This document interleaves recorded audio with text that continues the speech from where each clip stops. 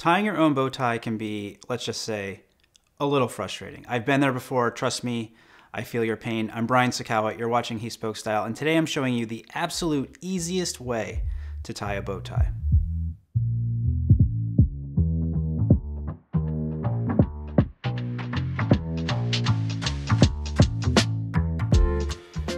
One disclaimer before we start is that in order to use this method, you have to be able to disconnect your bow tie into two halves.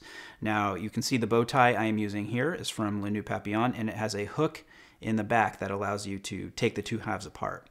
This method is actually one that Nicholas, the owner of Le Nœud Papillon, teaches, and I am going to show you how it's done. Okay, first thing we're going to do is to disconnect the two halves, and then we're going to move the hook end to the left and the slider end to the right. Next, we're going to fold the hook end over to start making the bow. Now, when you do this, you want to fold it over a little less than the complete bow will be, because later on, when we tighten it, it will actually expand just a little to the size that we want. Next, we're going to fold over the other side and make it the same size, and then place it on top of the other piece. Now grab it with both hands and flip it over. Next, put your index finger of your right hand towards the center of the bow, take the hook end, and fold it up towards the center like so. Now hold the hook end in place with your right hand and flip the bow over. Bring it up, and now you can see that we actually have our bow starting to form. Now with both thumbs holding the hook end, we're going to take the bow, flip it over towards us, and bring the hook end up once more. Now with your left hand, hold the hook end in the center, fold the right part of the bow over, and hold them both in place with your left hand.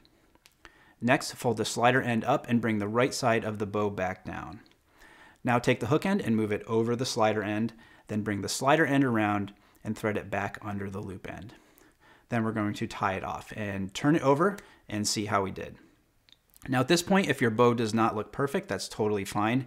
Now is the time we're going to adjust it to how we want it to look. You can move the knot over, you can add a dimple in, and the final thing that I like to do is to give it a really firm pull and tighten the knot. I prefer a tight knot over one that is loose.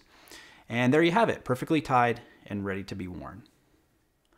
Now I know that may have seemed like a lot of steps, and you'll probably have to watch this video two or three times to get the hang of it. I certainly had to practice tying a bow tie this way a handful of times before I really felt comfortable and confident doing it. I really prefer this method over tying it while it's around my neck. I can do it that way, but I feel like I get a much more satisfactory result tying it on the table like this. I also feel like I have a lot more control over things like how I get the dimple exactly how I want it, and that's sort of a very important detail that I like to have when I wear a bow tie. If this video helped you tie a bow tie with less frustration, give it a thumbs up and leave me a comment. In the description will be links to all of the Le Nœud Papillon bow ties that we carry in the HSS shop. Hit that subscribe button, and until next time, thanks for watching and stay tailored.